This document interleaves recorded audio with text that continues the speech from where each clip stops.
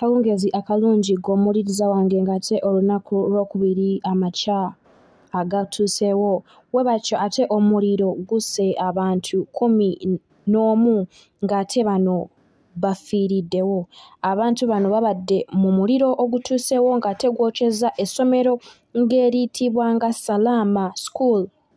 Bwe batyo poliisi yengedde okitegeeza nti no sad news as 11 people confirmed dead following fire incident in Salama School. Police says it is sad this morning that 11 people have been confirmed dead following a fire incident that happened in Mukono School for the Blind.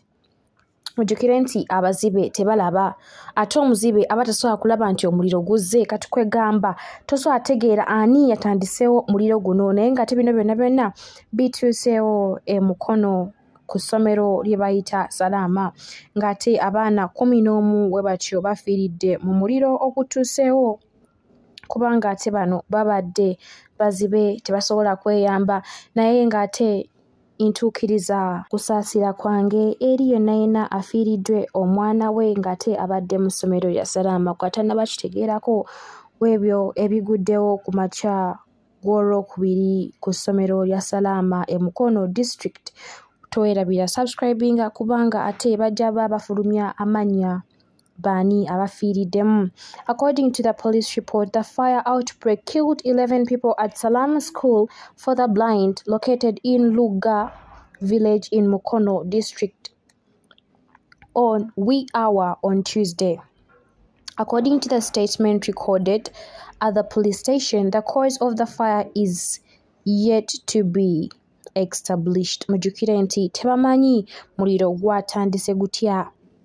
Bwe batyo omukulu gwe bayita Luke, who is the deputy spokesperson for Kampala, bw'atyo ate avuddeyo n'agamba nti 6 other people survived with serious body injuries and are admitted to Hirono Hospital in Kisonga town where they are receiving treatment.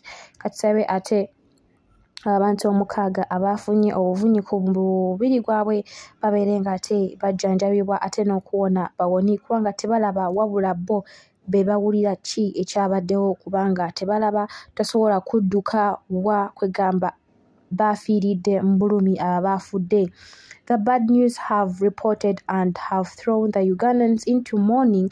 I take this opportunity to send my heartfelt condolences to the family members and Uganda at large following the fire incident that has claimed the lives of the 11 people who are blind at the school called Salama School in Mukono district. Gw'omuwuliriza wange weekuume ddala ate ntwala obubaka n'obusaasizi eri abo abafiiriddwa abantu baabwe mu muliro guno ogukeesezza olwokubiri.